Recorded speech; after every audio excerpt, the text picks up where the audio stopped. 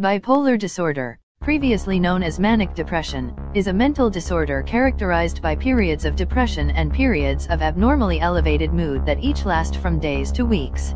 If the elevated mood is severe or associated with psychosis, it is called mania. If it is less severe, it is called hypomania.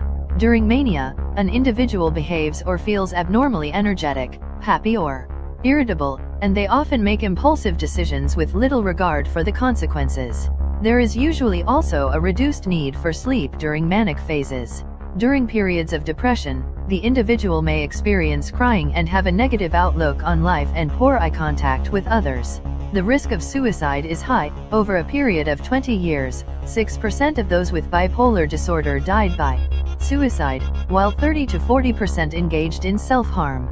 Other mental health issues, such as anxiety disorders and substance use disorders, are commonly associated with bipolar disorder. While the causes of this mood disorder are not clearly understood, both genetic and environmental factors are thought to play a role. Many genes, each with small effects, may contribute to the development of the disorder. Genetic factors account for about 70 to 90% of the risk of developing bipolar disorder.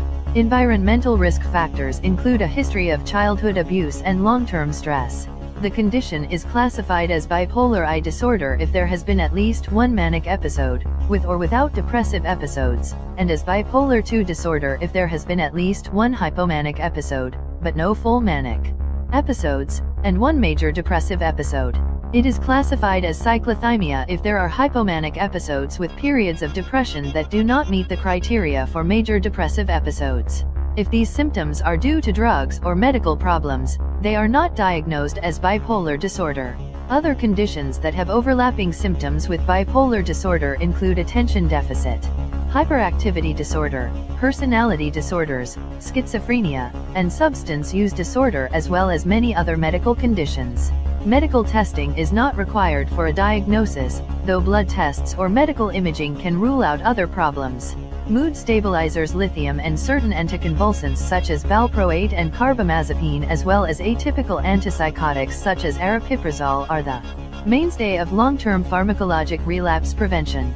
Antipsychotics are additionally given during acute manic episodes as well as in cases where mood stabilizers are poorly tolerated or ineffective. In patients where compliance is of concern, long-acting injectable formulations are available. There is some evidence that psychotherapy improves the course of this disorder.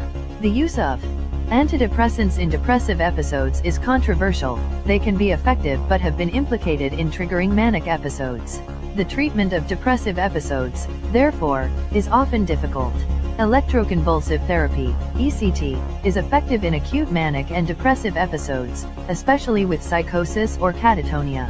Admission to a psychiatric hospital may be required if a person is a risk to themselves or others. Involuntary treatment is sometimes necessary if the affected person refuses treatment. Bipolar disorder occurs in approximately 1% of the global population. In the United States, about 3% are estimated to be affected at some point in their life. Rates appear to be similar in females and males. Symptoms most commonly begin between the ages of 20 and 25 years old. An earlier onset in life is associated with a worse prognosis. Interest in functioning in the assessment of patients with bipolar disorder is growing, with an emphasis on specific domains such as work, education, social life, family, and cognition. Around 1/4 to 1/3 of people with bipolar disorder have financial, social, or work-related problems due to the illness. Bipolar disorder is among the top 20 causes of disability worldwide and leads to substantial costs for society.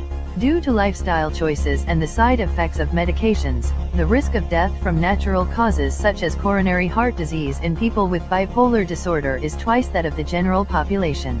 Late adolescence and early adulthood are peak years for the onset of bipolar disorder. The condition is characterized by intermittent episodes of mania and or depression, with an absence of symptoms in between. During these episodes, people with bipolar disorder exhibit disruptions in normal mood, psychomotor activity, the level of physical activity that is influenced by mood, e.g. constant fidgeting during mania or slowed movements during depression, circadian rhythm and cognition. Mania can present with varying levels of mood disturbance, ranging from euphoria, which is associated with classic mania, to dysphoria and irritability. Psychotic symptoms such as delusions or hallucinations may occur in both manic and depressive episodes. Their content and nature are consistent with the person's prevailing mood. According to the DSM-5 criteria, mania is distinguished from hypomania by the duration. Hypomania is present if elevated mood symptoms persist for at least 4 consecutive days, while mania is present if such symptoms persist for more than a week. Unlike mania, hypomania is not always associated with impaired functioning. The biological mechanisms responsible for switching from a manic or hypomanic episode to a depressive episode, or vice versa, remain poorly understood. Also known as a manic episode, mania is a distinct period of at least 1 week of elevated or irritable mood, which can range from euphoria to delirium. The core symptom of mania involves an increase in energy of psychomotor activity. Mania can also present with increased self-esteem or grandiosity, racing thoughts, pressured speech that is difficult to interrupt, decreased need for sleep, disinhibited social behavior, increased goal-oriented activities and impaired judgment, which can lead to exhibition of behaviors characterized as impulsive or high-risk, such as hypersexuality or excessive spending. To fit the definition of a manic episode, these behaviors must impair the individual's ability to socialize or work. If untreated, a manic episode usually lasts 3 to 6 months. In severe manic episodes, a person can experience psychotic symptoms, where thought content is affected along with mood. They may feel unstoppable, persecuted, or as if they have a special relationship with God, a great mission to accomplish, or other grandiose or delusional ideas. This may lead to violent behavior and, sometimes, hospitalization in an inpatient psychiatric hospital. The severity of manic symptoms can be measured by rating scales such as the Young Mania Rating Scale, though questions remain about the reliability of these scales. The onset of a manic or depressive episode is often foreshadowed by sleep disturbance. Manic individuals often have a history of substance use disorder developed over years as a form of self-medication. Hypomania is the milder form of mania, defined as at least 4 days of the same criteria as mania, but which does not cause a significant decrease in the individual's ability to socialize or work, lacks psychotic features such as delusions or hallucinations, and does not require psychiatric hospitalization. Overall functioning may actually increase during episodes of hypomania and is thought to serve as a defense mechanism against depression by some. Hypomanic episodes rarely progress to full-blown manic episodes. Some people who experience hypomania show increased creativity, while others are irritable or demonstrate poor judgment. Hypomania may feel good to some individuals who experience it, though most people who experience hypomania state that the stress of the experience is very painful. People with bipolar disorder who experience hypomania tend to forget the effects of their actions on those around them. Even when family and friends recognize mood swings, the individual will often deny that anything is wrong. If not accompanied by depressive episodes, hypomanic episodes are often not deemed problematic unless the mood changes are uncontrollable or volatile. Most commonly, symptoms continue for time periods from a few weeks to a few months. Symptoms of the depressive phase of bipolar disorder include persistent feelings of sadness, irritability, or anger, loss of interest in previously enjoyed activities, excessive or inappropriate guilt, hopelessness, sleeping too much or not enough, changes in appetite and/or weight, fatigue, problems concentrating, self-loathing or feelings of worthlessness, and thoughts of death or suicide. Although the DSM-5 criteria for diagnosing unipolar and bipolar episodes are the same, some clinical features are more common in the latter, including increased sleep, sudden onset and resolution of symptoms, significant weight gain or loss, and severe episodes after childbirth. The earlier the age of onset, the more likely the first few episodes are to be depressive. For most people with bipolar types 1 and 2, the depressive episodes are much longer than the manic or hypomanic episodes. Since a diagnosis of bipolar disorder requires a manic or hypomanic episode, many affected individuals are initially misdiagnosed as having major depression and incorrectly treated with prescribed antidepressants. In bipolar disorder, a mixed state is an episode during which symptoms of both mania and depression occur simultaneously. Individuals experiencing a mixed state may have manic symptoms such as grandiose thoughts while simultaneously experiencing depressive symptoms such as excessive guilt or feeling suicidal. They are considered to have a higher risk for suicidal behavior, as depressive emotions such as hopelessness are often paired with mood swings or difficulties with impulse control. Anxiety disorders occur more frequently as a comorbidity in mixed bipolar episodes than in non-mixed bipolar depression or mania. Substance, including alcohol, use also follows this trend, thereby appearing to depict bipolar symptoms as no more than a consequence of substance use. People with bipolar disorder often have other coexisting psychiatric conditions such as anxiety, present in about 71% of people with bipolar disorder, substance abuse, 56%, personality disorders, 36%, and attention deficit hyperactivity disorder, 10 to 20%, which can add to the burden of illness and worsen the prognosis. Certain medical conditions are also more common in people with bipolar disorder as compared to the general population.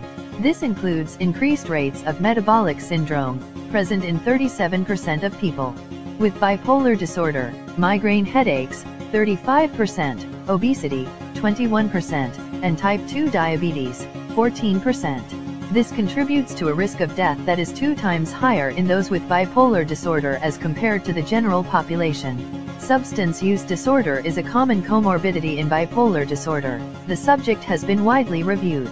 The causes of bipolar disorder likely vary between individuals, and the exact mechanism underlying the disorder remains unclear.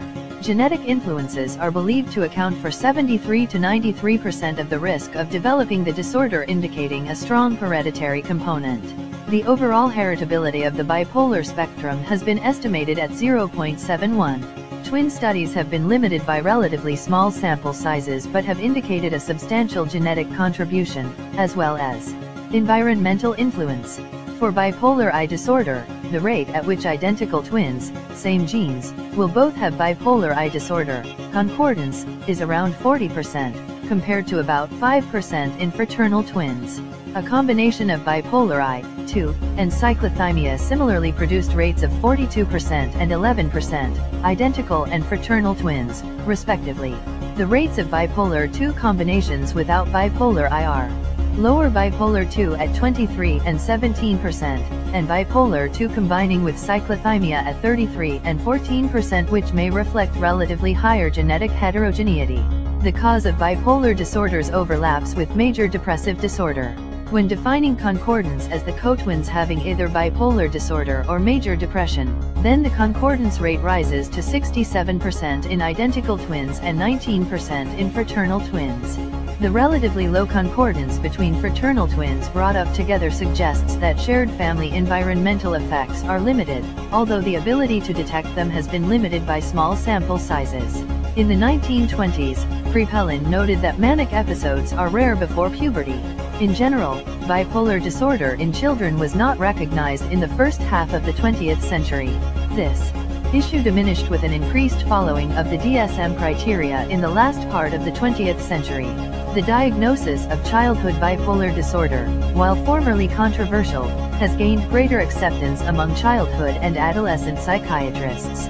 American children and adolescents diagnosed with bipolar disorder in community hospitals increased fourfold, reaching rates of up to 40% in 10 years around the beginning of the 21st century, while in outpatient clinics it doubled, reaching 6%. Studies using DSM criteria show that up to 1% of youth may have bipolar disorder.